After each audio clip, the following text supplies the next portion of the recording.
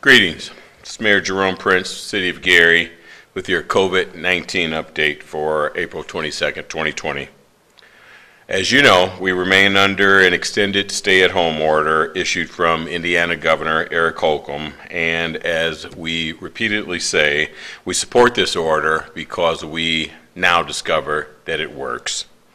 We know by limiting our travels to essential business only that we can cut back on the number of people who come in contact with, and that helps us reduce the risk of spreading the COVID-19 virus. Yesterday, Governor Holcomb discussed our interactions with our bordering states. In Gary, we're very close to Cook County, Illinois, and Chicago, and that's a hot spot for us and for the COVID-19 virus. In fact, we're sandwiched between two hot spots when you consider that we are in between Michigan as well as Illinois.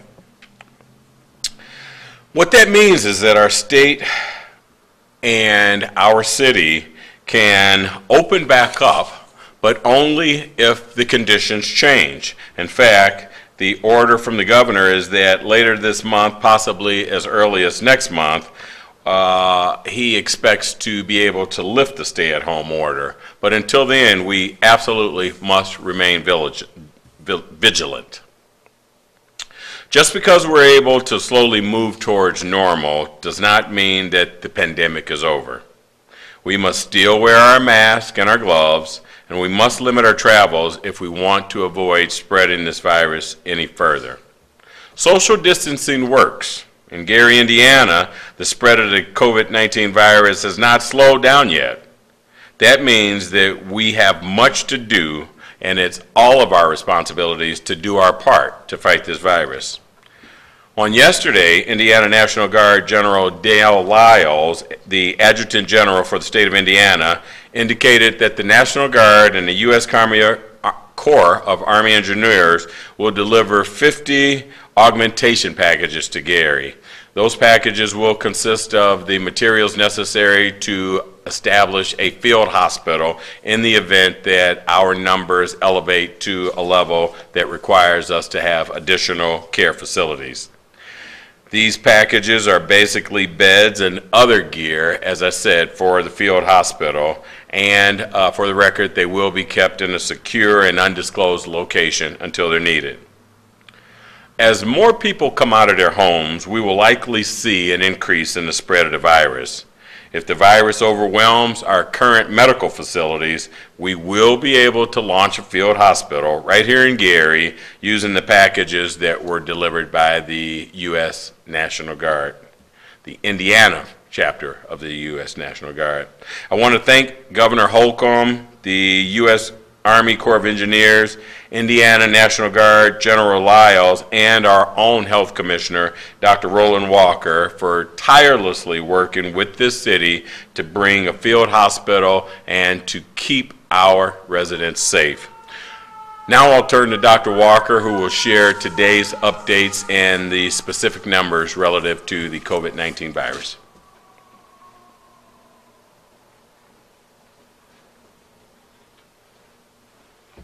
Thank you, Mayor. Thank you, citizens of Gary, for having me in front of you again today. As I share with you the numbers as they relate to the state of Indiana. So far in the state of Indiana, 69,470 people have been tested. Of that, 12,438 have been positive, and we've had a total deaths, unfortunately, of 661 people. In the city of Gary, Indiana, we actually have not really slowed down yet, okay? So in the city of Gary, we've had a total of 299 people that tested positive, and we've actually had 9 deaths in the city of Gary. Looking at Lake County, we've actually had 1,292 people test positive, and Lake County has seen 57 deaths. Now, when we talk about social isolation and social distancing, that's not really natural for human beings, right? So this is a concerted effort that we have to make. People are social in nature. We like gathering together. Particularly, we're asking our adolescent population, right, to do something that's not in their nature. We're asking them to spend more time with their family. We're asking them to stay indoors. We're asking them not to venture out. So I just want to make sure that we are particularly paying attention to our adolescent population, our teenagers, and knowing that they are going against what is their nature. So we want to help them to get through this time, particularly as it warms up, and they're going to want to go out and go to the beaches and gather together. They're going to want to go out and play basketball together, and that's not going to be helpful at this time. So we just want to make sure that we are paying attention to our adolescents. Also, we want to give a lot of respect to our teachers right now, because as our kids are home, I think just like I am as a parent, we're realizing that it's kind of hard to be around our kids all the time and help them with their learning. So, as we go through this, we got to remember that our teachers do an excellent job. They do this daily with your children and usually 20 to 25 other children in the classroom on a daily basis. So we want to, on today, remember that the teachers do an excellent job. And to the citizens of Gary, I think that we have done a very good job of social isolation, and that's why we've been able to keep the numbers fairly low, although we're still increasing in the city of Gary. There is testing. So testing continues today at St. Timothy Community Church. We have drive-up testing today from 9 a.m. to 6 p.m. There's testing at the Gary Health Department by appointment, and that is generally from 9 a.m. to 12. And then we have some of our healthcare facilities that are doing testing now. So Edgewater Health is doing testing in their offices. So is Community Health. They're doing testing in their offices. And then Methodist Hospital is doing drive-up testing by appointment at the emergency room. We also want to remind our citizens now that we are doing testing for STDs again at the Gary Health Department by appointment in the afternoons from 1 to 4. And that's very important. We want to make sure we continue to do our surveillance for sexually transmitted diseases, and we continue testing there. And I appreciate your time. Thank you very much.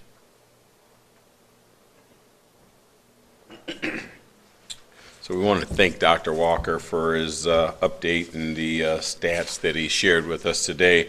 One of the things that he didn't mention is that as we continue to address and face the adversities that are associated with the COVID-19 virus, we continue to look for other opportunities to ensure that our constituencies are safe.